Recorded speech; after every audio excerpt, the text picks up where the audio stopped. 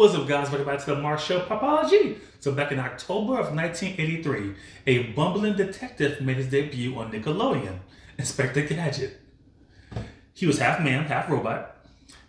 As a kid, he was awesome, okay? He really was. He had all these cool gadgets come out of his head, but at the same time, too, he wasn't that bright, honestly. Come on, let's be real. He just wasn't bright at all.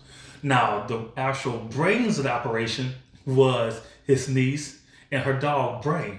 Those was the two actually helped solving cases. They just made sure that Inspector Gadget got the credit. Their main objective was to stop the organization MAD, who will go around trying to take over the world. Normal 1980s plot for cartoons of any evil organization. And that was ran by Dr. Claw. Now, an entire two-year run of the show, you never saw Dr. Claw at all. All you saw was the glove, a glove of a claw in his arm. That's all you saw. And his cat, which pretty much, I think the name of the cat was Cat. And the cat had an evil laugh, of course. So Dr. Claw will literally be the entire episode, entire season really, in his lair, watching everything happen on monitor. And when things go wrong, he'll be like, I'll get you, Inspector Gadget. I'll get you, kind of deal. It was, okay, yes, it was cheesy. But back in the 80s, we thought it was awesome. I did, at least. I thought it was awesome. Now, the voice actors are some amazing voice actors of Inspector Gadget. You had Don Adams, who plays Inspector Gadget.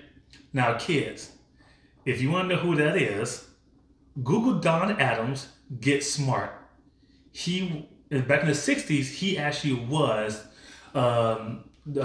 Maxwell Smart from the Get Smart TV show. So if you Google it, it's gonna probably be a black and white series, but Get Smart was actually a pretty awesome TV series back in the day.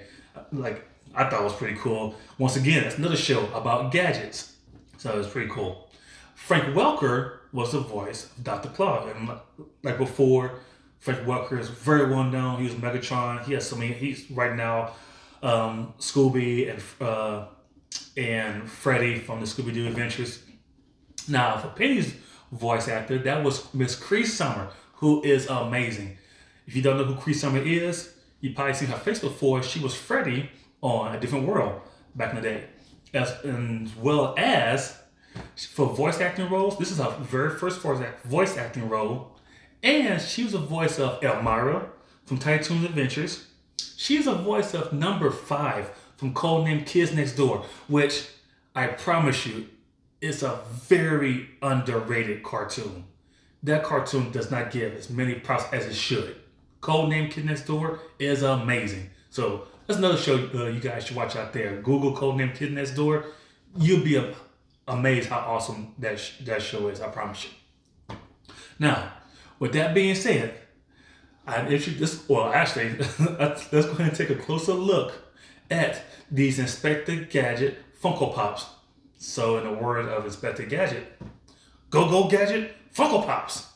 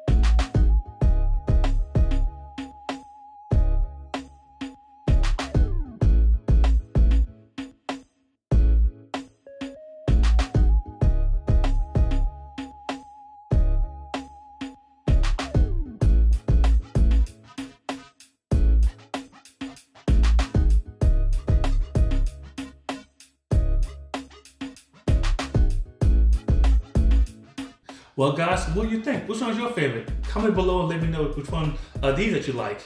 I'm kind of upset with this situation here because there should be more in this collection. There should be Brain, the dog. There should be a Pop-ology. Because if you watch the cartoon, Inspector Gadget's vehicle was able to turn into different things. I think it was like a van, a car, and I think other stuff too as well. But the most that you actually see on the cartoon was the actual like van and police car. So I wish they actually released the Pop-ology of this. And I've been thinking about this cartoon a little bit more because since it's based back in the 80s, one thing I realized, especially if you watch any cartoon with cops or a movie with cops, especially in the 80s, the chief of police always had an anger problem. Always. I don't care what it was. Like literally, you go back and watch any 80s cartoons where the chief of police were always angry and yelling upset. Go watch any 80s movies and the chief of police will be yelling, cursing, just angry for no reason. I promise you, they're always mad back in the 80s. I didn't realize that until I started thinking about more about this and watching old cop movies from the 80s. You go watch Beverly Hills Cop. I promise you, the chief of police is always angry. Any cop movie. And that's two examples. Part one, part two.